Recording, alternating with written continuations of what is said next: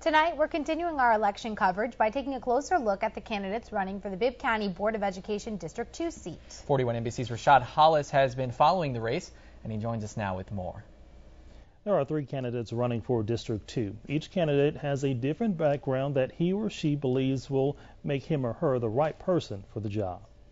With only a few days left in the Bibb County Board of Education race, the candidates running in District 2 want to make sure you pick the right person for the job. I'm consistently in the school system, working with the kids, working with the teachers. Medical assistant and mother of 4, Angel Davis Hopper, says she attends every board meeting and is very active in the school district. Me personally, from my heart, I want to make a difference. I want to get in there and work with the parents. I want to work with the kids and see what we can do as a community and come together, bring this board together. Dr. Thelma Dillard has worked as an educator for 44 years, served on the Macon City Council for 20 years, and is now an education consultant. My purpose for running and my skills are different because I've already been working to improve education, and I've been in education all of my life. Dr. Dillard says she has always strived to make a difference in Bibb County. I have developed parent involvement programs. I understand it.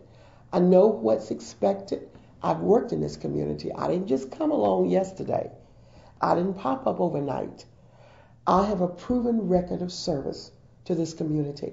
Attorney Alan Taylor believes his work experience sets him apart from the other candidates. I believe I can better negotiate for the interests of the District 2 schools than my competitors because of my experience as an attorney. Taylor has 2 children in the school district and is also the chair of the Alexander II School Council. Taylor, Hopper, and Dr. Dillard all say they want the best for the school district.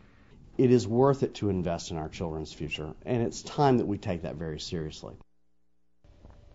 If you want to beat the crowds to cast your ballot, there is just 1 day left. You can early vote for the Bibb County School Board races, the District 26 race, and other races tomorrow from 7 to 7 at the Bibb County Board of Elections.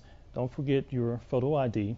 Tuesday, August 21st is Election Day, and you'll have to vote in your precinct then.